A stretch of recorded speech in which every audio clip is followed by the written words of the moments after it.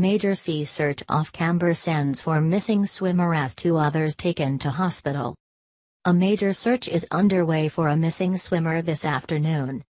2 others have been taken to hospital after the group got into difficulty in the water off Camber Sands, East Sussex, this afternoon. 1 person was taken to hospital by helicopter while another was transported by ambulance after the incident at Camber Sands, the Maritime and Coast Guard Agency said. Rescue teams from Dungeness and Rye, Coast Guard rescue helicopters from Lydd and Solent, Rye RNLI lifeboat, beach lifeguards and police are searching for a missing person last seen in the water. Amy Wells, who is currently on Camber Sands Beach, told mirror.co.uk, "I wasn't sure what was going on at first as the helicopter, was just circling.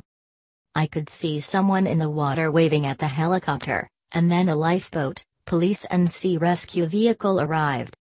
While this was going on there was shouting coming from the sea a little way away from the other incident. They were shouts for help. There was crowd of teenagers in the water, who then dragged a teenage boy out, laying him on the beach then starting resuscitation.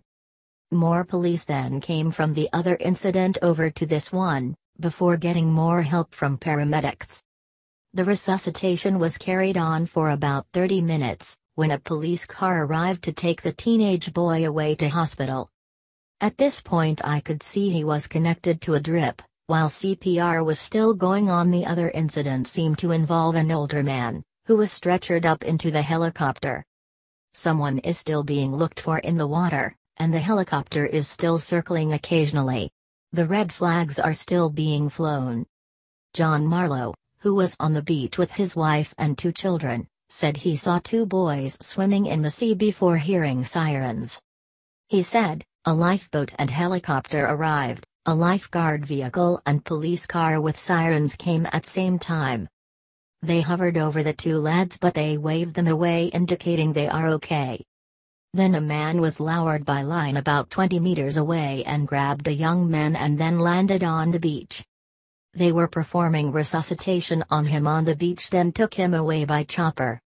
The boat I think got someone else."